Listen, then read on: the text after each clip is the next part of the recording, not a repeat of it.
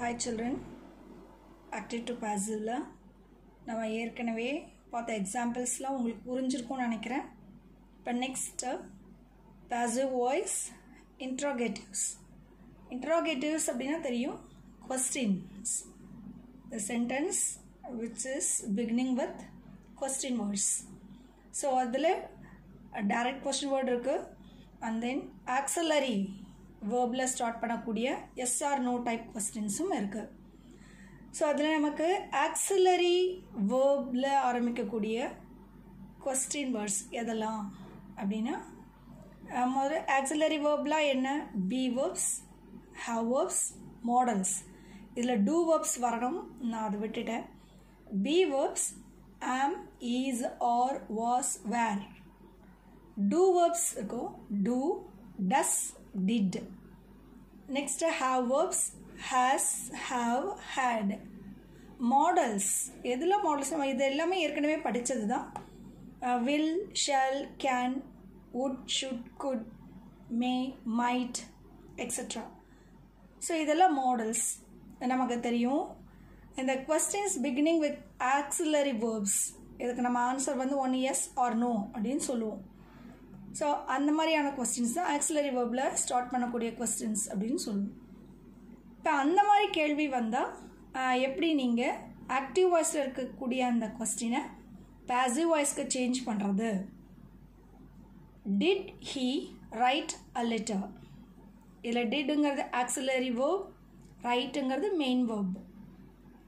He subject, a letter அப்படிங்கிறது object. இது நம்ம என்ன செய்யணும் அப்படின்னா அந்த ஆக்சிலரி வேர்பும் மெயின் வேர்பும் பிரிச்சிருக்கோம்.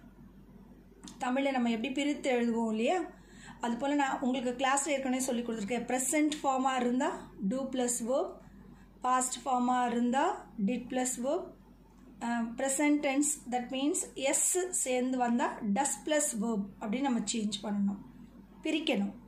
அது மாதிரி இது டிட்டு வந்திருக்கு, ரைட் வந்திருக்கு. டிட்டில் வந்திருக்கிறதால அது past form. So did plus right என்னவா மாறும் அப்படின்னா ரோட். ஏன்னா மெயின் வேர்ப் இங்கே ரைட்டு.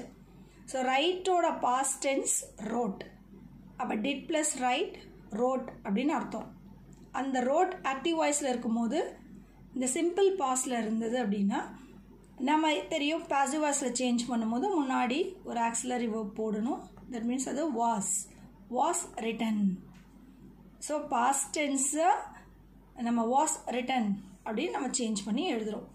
ஸோ இந்த சேஞ்சஸ் உங்களுக்கு புரியணும். இது புரிஞ்சாதான் நீங்கள் இப்படி ஆக்டிவ் வாய்ஸில் வரக்கூடிய சென்டென்ஸை நீங்கள் பாசிவ் வாய்ஸில் சேஞ்ச் பண்ண முடியும். இல்லைனா இப்படி பாசிவ் வாய்ஸில் கொடுத்தாங்கன்னா ஆக்டிவ் வாய்ஸில் நீங்கள் இப்படி சேஞ்ச் பண்ணணும். So did he right a letter active voice. இதில் டிட் கூட நம்ம ரைட்டை சேர்த்தோம் அப்படின்னா அது ரோட்டுன்னு மாறும். அந்த ரோட்டை நம்ம பாசிவ் வாய்ஸில் சேஞ்ச் பண்ணும்போது வாஸ் ரிட்டன் அப்படின்னு சேஞ்ச் பண்ணுவோம். அடுத்தது சப்ஜெக்டுக்கு வரலாம். சப்ஜெக்ட் ஹீ அப்படின்னு வந்தாலோ அல்லது ஷீ அப்படின்னு வந்தாலோ, ஹீ அப்படின்னு வந்தால் ஹிம் அப்படின்னு நம்ம சேஞ்ச் பண்ண போகிறோம். ஷீ அப்படின்னு வந்தால் ஹர் அப்படின்னு சேஞ்ச் பண்ண போகிறோம். ஸோ இப்போ ஹீ அப்படின்னு வந்திருக்கு, அதை நம்ம எப்படி சேஞ்ச் பண்ணணும் அப்படின்னா ஹிம் அப்படின்னு சேஞ்ச் பண்ணுவோம். இது பாசிவ் வாய்ஸில் நம்ம எழுத போகிறோம் அப்படிங்கிறதால அந்த ஹிம்முக்கு முன்னாடி பை அப்படிங்கிறத நம்ம சேர்க்கணும். சரி, இப்போ இந்த கொஸ்டினுக்குரிய பாசிவ் வாய்ஸ் என்ன? Did he right a letter. அந்த டிட் ப்ளஸ் ரைட்டை நம்ம வாஸ் ரிட்டன் அப்படின்னு சேஞ்ச் பண்ணியிருக்கோம். இதில் இருக்கக்கூடிய ஆக்சிலரி வேர்ப் எது? வாஸ். ஸோ அந்த வாஸ் எடுத்து முதல்ல போடணும்.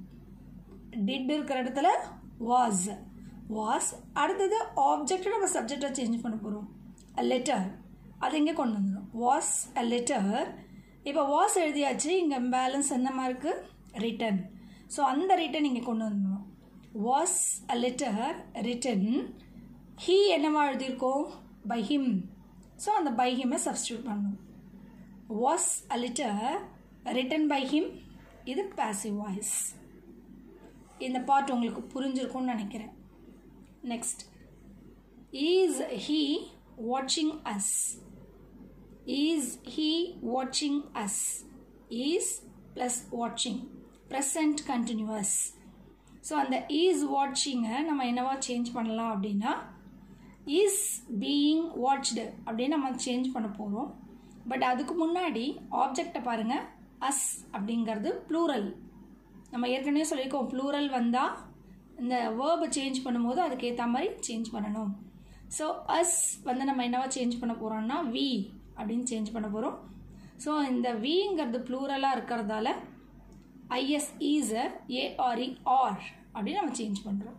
ஸோ ஈஸ் வாட்சிங் should be change into are being watched. அடுத்தது ஹீ நம்ம ஆல்ரெடி பார்த்தாச்சு. ஹீ அப்படிங்கிறது பை ஹிம் அப்படின்னு நம்ம சேஞ்ச் பண்ண போகிறோம். இந்த சேஞ்சஸ் அப்படியே எடுத்து சப்ஸ்டியூட் பண்ணலாம். இந்த ஈஸ் இருக்கக்கூடிய இடத்துல இங்கே என்ன வரும்? ஆர். ஹீ இருக்கக்கூடிய இடம், ஹீ வந்து பை ஹிம் அப்படின்னு சேஞ்ச் ஆகி லாஸ்ட்டில் போயிடும். அஸ் நம்ம என்னவா மாற்றிருக்கோம்? We. So R we being watched by him. By him. So is he watching us? In the active voice sentence, are we being watched by him? அப்படிங்கிற passive voice sentence நம்ம change பண்ணி எழுதியாச்சு. So இது auxiliary waybill start பண்ணி வரக்கூடிய சென்டென்சஸ்ஸை active வாய்ஸில் இருந்தால் எப்படி passive வாய்ஸில் எழுதலாம் அப்படின்னு.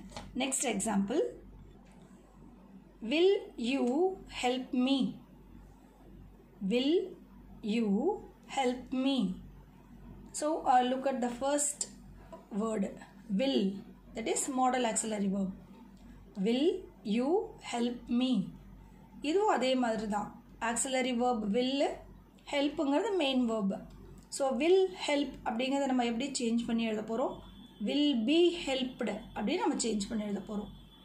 you அப்படிங்கிறது சப்ஜெக்ட், மீ அப்படிங்கிறது object.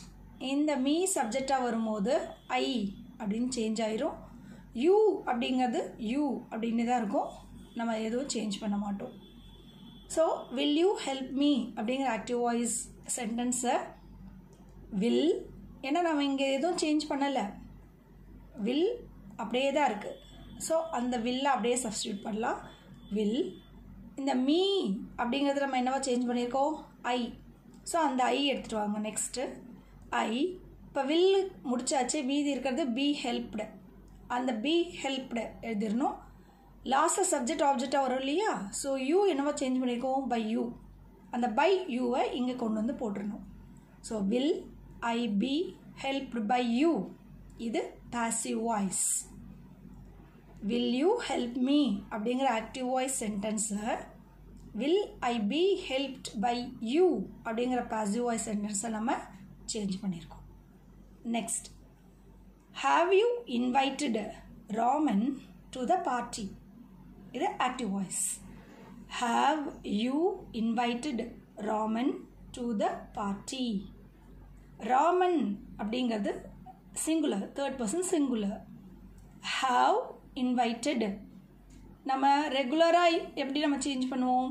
have invited, have been invited அப்படின்னு நம்ம சேஞ்ச் பண்ணுவோம். பட் இங்கே நம்ம இந்த ஆப்ஜெக்ட் சப்ஜெக்டாக மாறப்போகுது. அப்போ ராமன் தேர்ட் பர்சன் சிங்குலர், அதனால் இந்த have அப்படிங்கிறது வராது. அந்த have has அப்படின்னு நம்ம சேஞ்ச் பண்ணுறோம்.